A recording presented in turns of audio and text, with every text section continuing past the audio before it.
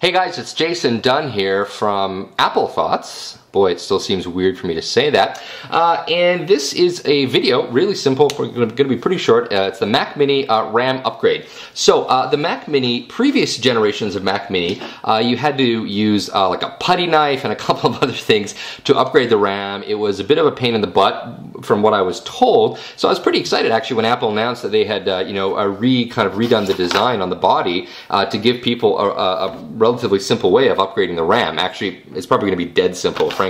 Now, the fine people from Kingston sent me two 2 GB sticks. Okay, so the Mac Mini uses SODIMMs. Those are laptop RAM sticks. So it's really important that you get the right kind of RAM. It uses 1066 megahertz DDR3 SODIMM.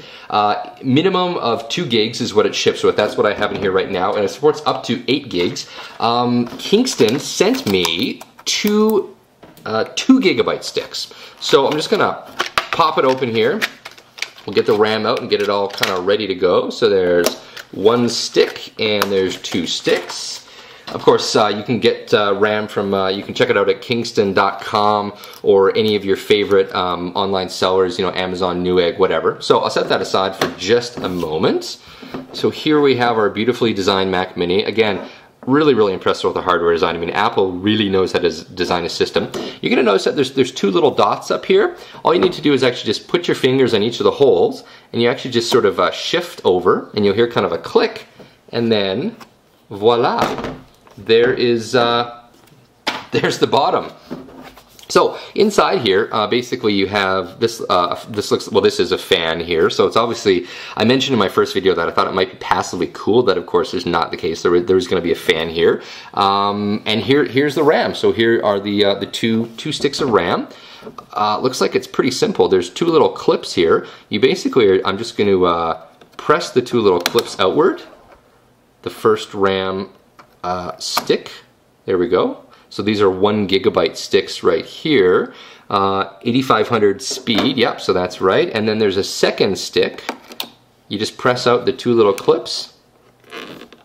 Oh, looks like it's getting stuck on the first set of clips. And then you pull it out. There we go, so there's the second stick. So now we have our two open slots. You want to make sure that when you're installing it, the shorter side is to the left so that it lines up with this. Basically, I'm just going to kind of slide it in there from the top. Oh, I don't think that did it, because there's going to be a little bit of vertical pressure that I'm going to need to apply on this. Oh boy! Well, now I've done it. This is kind of interesting. Maybe this isn't quite as easy as I thought it was going to be. It's also, of course, a little bit tricky to try to do this on camera since I can't have the Mac as close as I can. I'm going to pause the camera here and go get a tiny screwdriver so I can get that piece of RAM out there, because I can't quite figure out how to do that. Hold on a second. Okay, so we're back. So yeah, I used just my little pocket knife to kind of pry out the piece of RAM. Of course, you want to be really careful with that. Basically, you kind of want to go in at a bit of an angle here, but you don't want to let it drop back. So you want to have it leaning forward a little bit, and then you actually press down until you'll sort of feel it connect, and then you won't see any kind of pins here. And it's down, and then you're just going to push back, and then it is in. And then with the second one, it's going to be kind of a similar deal. You're going to come in at a bit of an angle. You'll sort of push it down until you feel it connect, kind of like that. And then you'll basically just push it back until it clicks. And then boom, you have both your RAM sticks inside there.